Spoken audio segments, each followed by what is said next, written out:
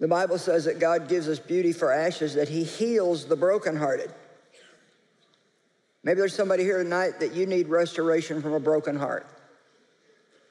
Somebody's hurt you, wounded you, a broken relationship. Somebody did something to you that you would have never, ever, ever believed that that person would have done to you. And right now you feel like you could never trust anybody again.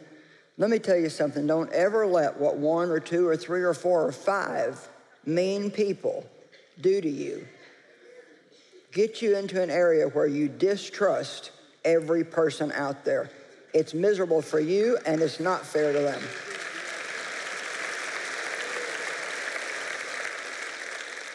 Isaiah 61:7.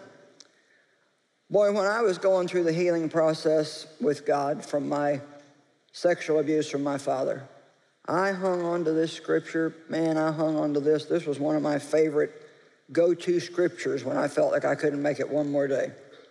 Isaiah 61:7. Instead of your farmer's shame, you will have a double portion.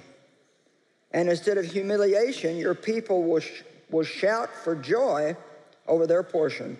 Therefore, in their land, they will possess double what they forfeited, and everlasting joy will be theirs. I call it, when you hang out with God, you get double for your trouble.